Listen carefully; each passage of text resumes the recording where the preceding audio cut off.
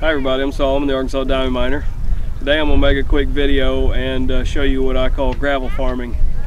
You can see behind me that they've just recently plowed, and we are expecting rain tonight and then most of the day tomorrow, and then I think there's supposed to be a couple dry days, and then for the rest of the week they've got pretty good chances of rain. So what I'm going to do is I'm going to try and put some of these furrows and channel them together and show you how I can actually make my own gravel out here using Mother Nature. And that kind of speeds up the amount of gravel that I've got. If I come down, say, next weekend and we've had quite a bit of rain, these furrows that I put together will catch a lot more water, you get a lot more erosion, and if you've done it right, you end up with a lot more gravel. So there's really no telling what they're going to look like. I mean, I can make them today and come back next week and they could be all torn up, but for now we'll give it a shot and see what we end up with. Alright, so what I'm going to start out doing is I'm going to join some of these furrows just in different places and try and get as much water as I can running into one or the other side, and then kind of crisscross that furrow back and forth. So I'll start out just shoveling these things together and just kind of funneling water into this one furrow.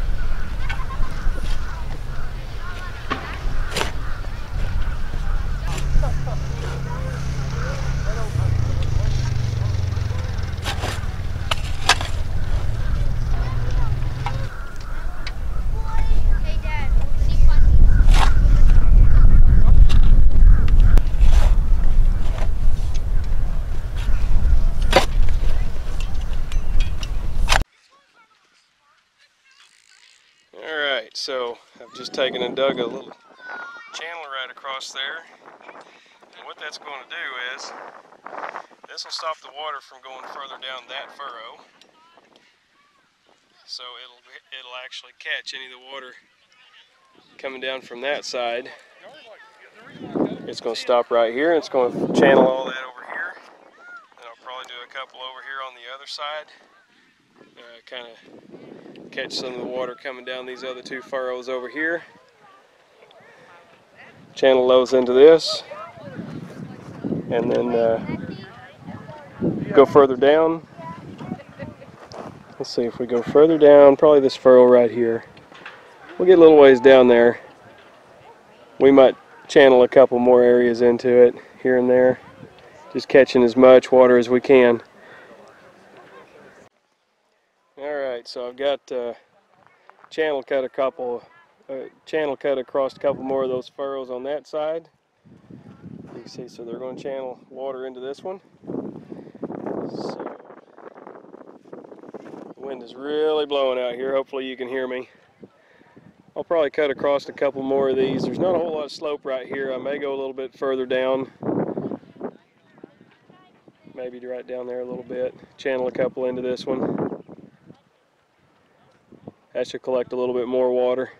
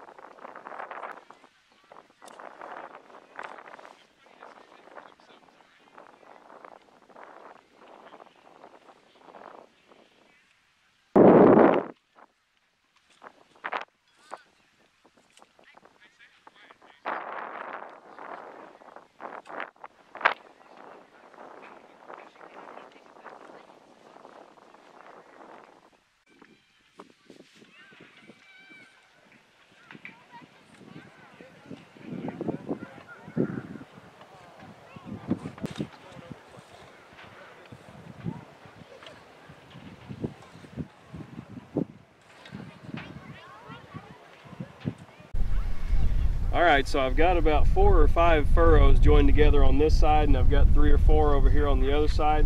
and it's going to channel a bunch of water right down through here. So what I'm going to do now is I'm going to get, I've got all that water going to be rushing through here. I'm going to start zigzagging this furrow back and forth, and what you want to do is you want to make as much turbulence in there as you can. The more that water has to stop and turn, and you build pressure on one side and speed it up in other places, stuff like that, the more gravel it's going to create, because it's washing silt away with all that turbulence. So I'll start with the shovel and just start throwing it back and forth.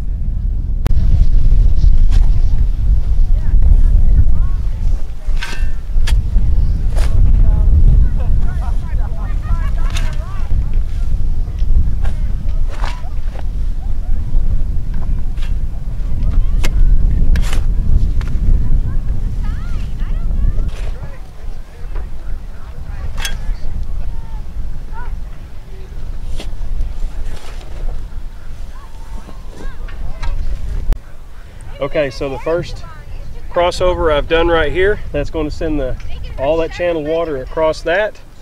So I'm going to start moving down the incline, going back and forth like that. That'll send that water back and forth kind of in a snaking pattern. So I better get busy. It's about 3:30. They're going to close up shop over here in about 30 minutes.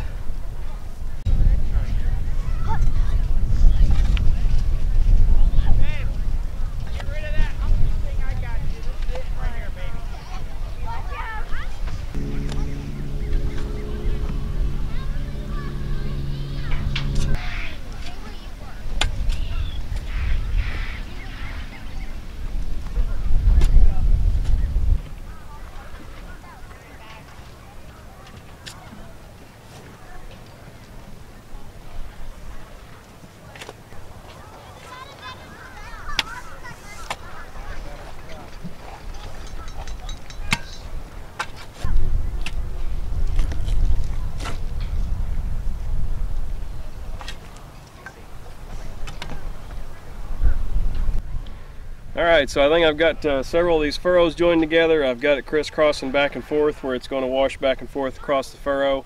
And then by the time it gets down here to this slope, it's going to be quite a bit of water channeled through here. So maybe that'll wash a lot of this silt away. The whole idea is to get a lot of water going through there and then changing directions. Another good idea, which I didn't have time to do it today because they're about to close, is to take some of the big chunk rocks and actually lay them down into the low parts. That way, as the water washes around it, it creates turbulence, and it can wash a lot of that silt away and leave all that gravel right in behind that rock. It's a kind of a diamond trap. Works about the same principle as gold in a riverbed behind, finding gold in a riverbed behind big boulders and stuff. So same principle applies out here. So hopefully we can get back out here and see what this looks like tomorrow.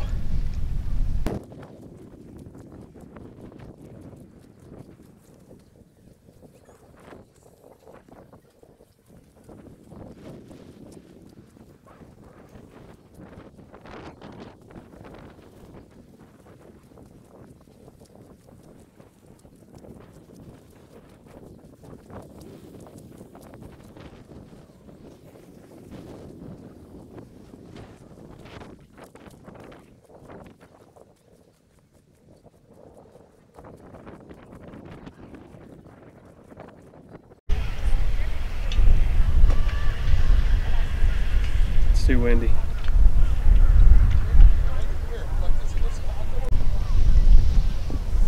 Windy.